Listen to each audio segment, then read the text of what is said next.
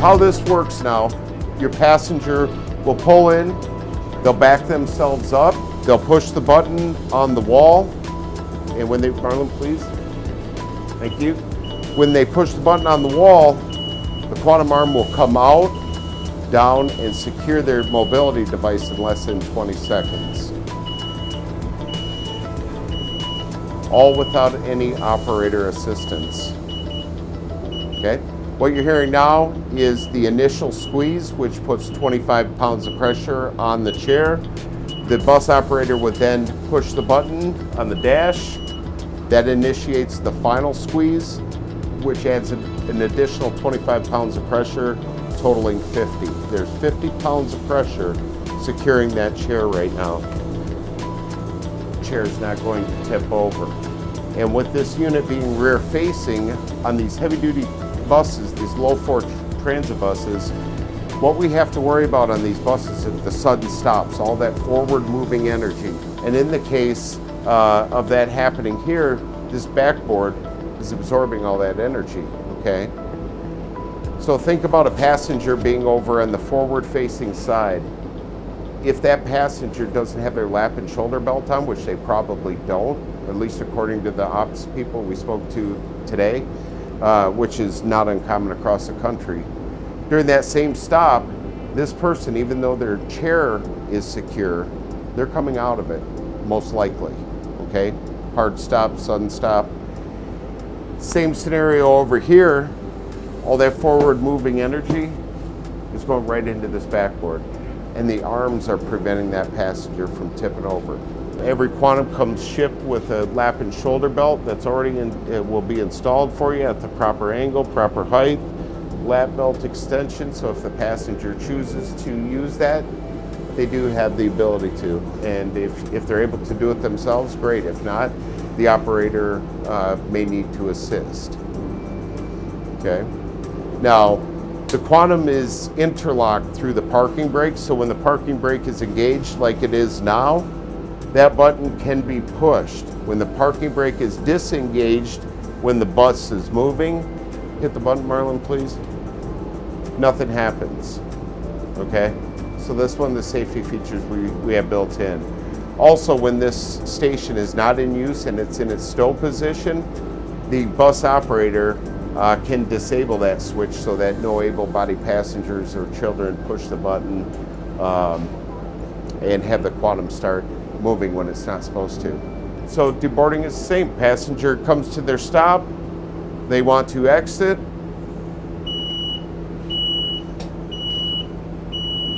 We'll say there's an obstruction in the way, a bag or an arm. The Quantum will sense that, and after 3 attempts, will stop. It'll give a series of rapid beats that alert the operator to come and remove whatever the object was. Operator removes whatever it was, pushes the top button.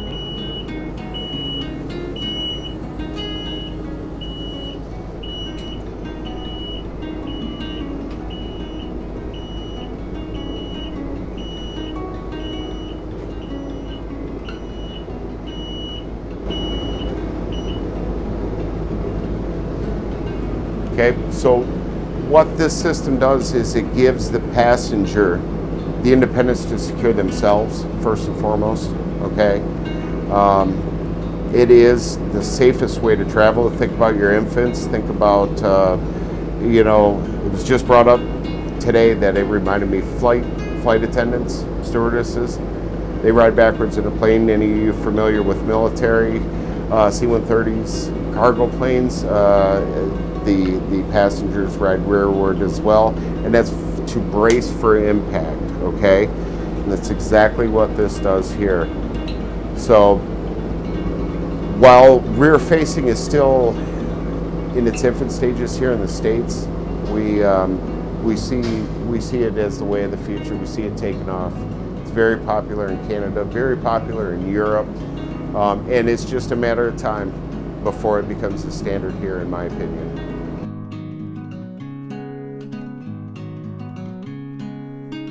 See how the chair is crooked, right? Okay, it's not perfectly centered. So keep in mind, the Quantum is always reaching and seeking that 50 pounds of pressure, okay?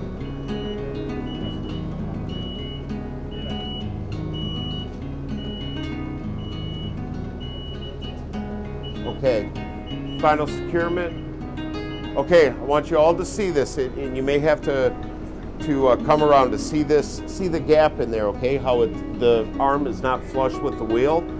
Over the course of the journey, as the bus moves, goes over bumps, around corners, and the chair moves, it adjusts. It's always seeking that 50 pounds, okay? So it's not gonna get looser, okay? It's not, it's gonna continue to stay tight. The question that was asked right now is what happens if the bus loses power, basically, or the Quantum fails? How can we get our passenger out, okay? So there's a manual release on the side here. And what you do is simply take the key, the included key, or a coin or a quarter, or what have you. It's just a little slot in the plastic there, okay? You turn that, twist a Zeus fitting, which is basically just a little black plastic key. Turn that and the arm comes out, okay? If this bus has no power to it right now, we could have this done in 10 seconds. It's that simple, okay? For now, ADA states you have to have at least one forward-facing location. So this is that forward-facing location here. This being the rearward station. So you won't see in the near future two rear-facing stations, and that's it. So there still has to be a forward-facing. So basically, it has about a 20-inch squeeze on the minimum, 33-inch max.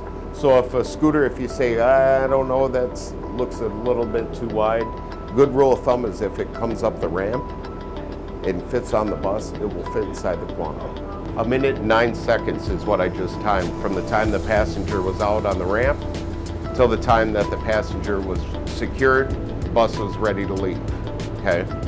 What we found is that a traditional securement time is anywhere between 3 to 5 minutes with operator involvement, okay? So not only does it speed up the boarding process, reduces dwell time, and gives the passenger the independence of securing themselves.